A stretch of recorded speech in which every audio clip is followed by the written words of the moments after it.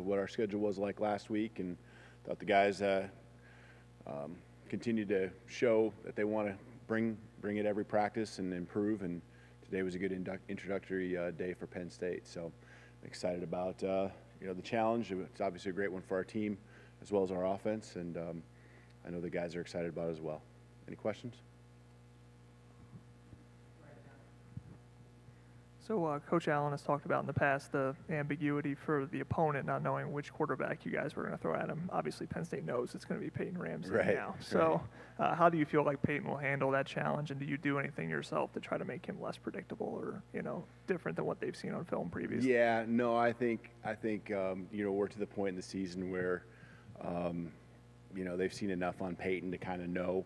And, every week we always bring different wrinkles to the table, no matter who the quarterback's going to be. And that's just part of our game planning. And so we'll continue to do that. But, there certainly won't be a question on who's going to be playing.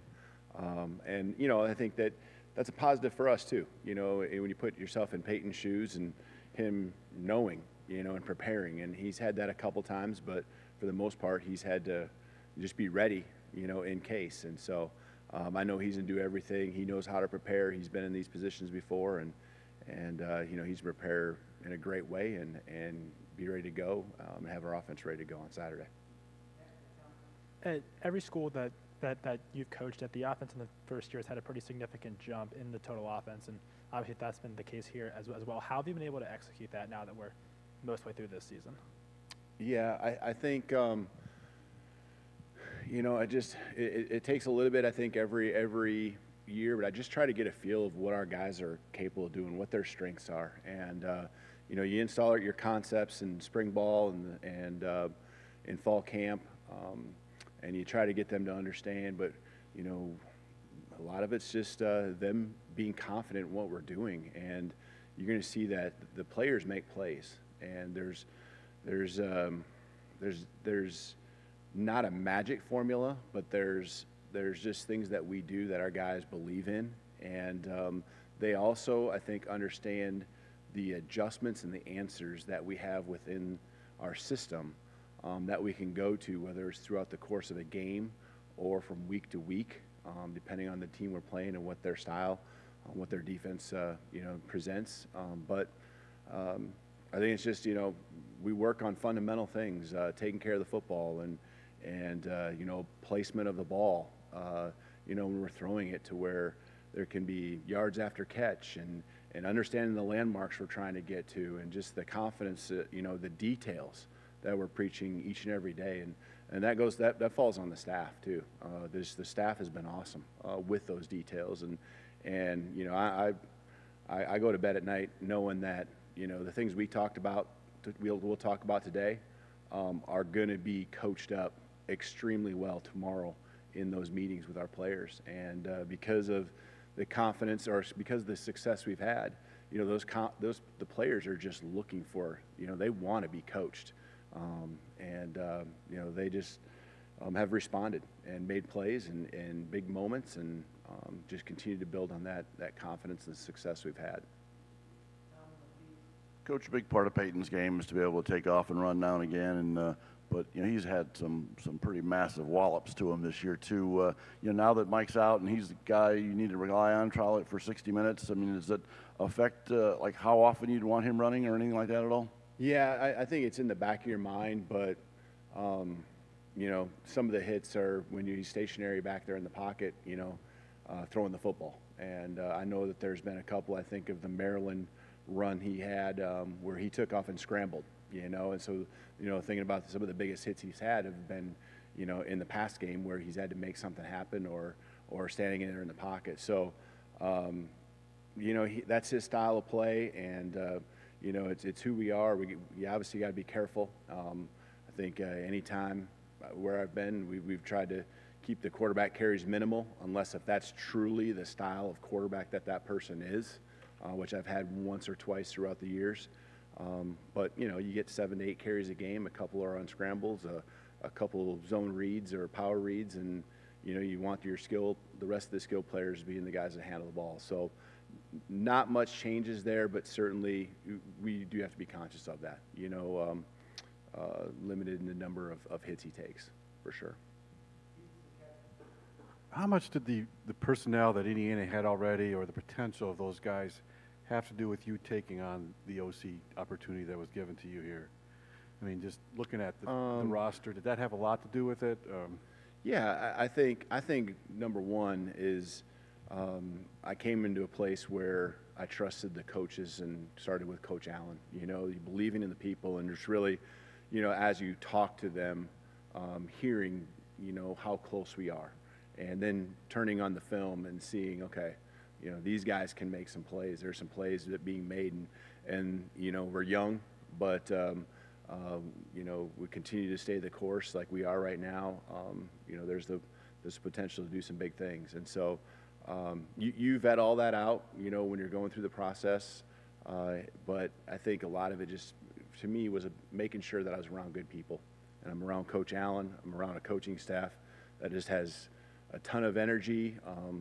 Guys that enjoy being around each other, enjoy coming to work each day, and when that happens, you put everything into your job and you enjoy being there. Great things happen because it filters on down to the players. They see the camaraderie, the chemistry amongst the staff, and now they share it and have it as well. Jack Tuttle, how did he handle the increased reps and practice, and your comfort level with him now as he kind of elevates to the backup role with Mike Penn? Yeah, no, he definitely has gotten, you know, he gets very few throughout the course of a week, as far as with the whole team, with the whole offense.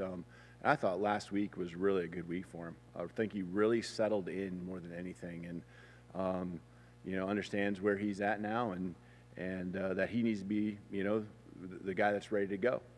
But I thought last week was a very successful set of practices for him, and I thought today again, just very consistent, and that's what you want out of any player, is just the consistency, and you know, the growth being continued to be there. And I think he's got a you know, a kind of peace about him right now in his mind, you know, compared to where he was at earlier when it was competing for a job and all those type of things. I think there's an better understanding of the offense, because he puts just as much into it as Michael did and as Peyton does, and you know, he's been ready to go throughout all of this as well.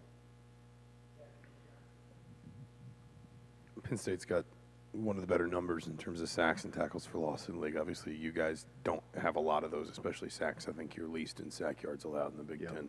You talked about individual coaches' contributions, but as a play caller, as you think about things not just through the week game planning, but in the rhythm of the game, how do you, like, I guess, what role do you play in keeping protections maybe a little bit mixed and confusing fronts and just keeping the pocket cleaner? Yeah, I think a lot of it goes into our weekly preparation, and the quarterbacks and us as a staff knowing what we're trying to accomplish. And you know, you nailed it. I mean, we're trying to avoid those plays that push us backwards, whether it's penalties or tackles for loss or sacks. And when we can play our game and stay ahead of the chains, you know, we're pretty good. We have a lot of plays that we can go to, you know, when we're in that moment ahead of the chains. But I think most of it goes into the quarterback's understanding through the week. Hey, here's what we want to get into, and I know Coach Hiller and Coach Hart, they really focus throughout the course of the week in different situations on our protections and where we're vulnerable, what we need to get out of, and you know, I can see it as I'm watching the film too, but they verify it, and you know, maybe make sure we game plan around those bad looks. You know, everything doesn't have to be perfect as far as the look we're going to see. We just want to make sure we stay out of the ones that we're vulnerable in. And so mostly, you know, it's carrying out on Saturdays what the weekly preparation was, you know, within the game plan to stay out of those situations. Stevie's on a little bit of a roll running the ball right now. Just from earlier in the season, the way he was running it to the way he's running now, is there a difference in just how he's running and then how he looks when he's running with the ball? Yeah, I think there is. I think there's a confidence and a swagger that he's got back, and you know, he just had to let things come to him.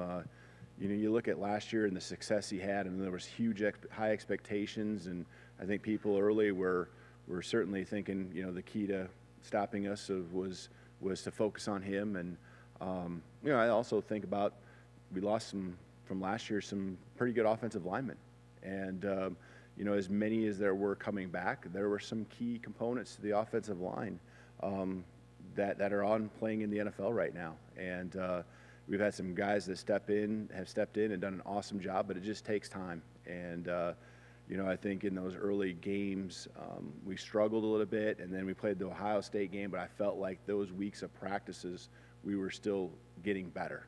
And then it's kind of finally started to show itself here, you know, as the season's gone along. So another huge challenge this week against Penn State, because they do a great job against the run. And, you know, I think our guys just have a different confidence and swagger about them, not just, you know, overall, but also in you know, especially in the run game, and how we've, you know, Northwestern, I thought, had a very good run defense, and we continue to grind it out. And, you know, Stevie obviously spearheads a lot of that with, you know, his ability. And I thought the first drive of the game against Northwestern, he really set the tone with some big runs, you know, running through guys and running over guys that gave us a lot of energy.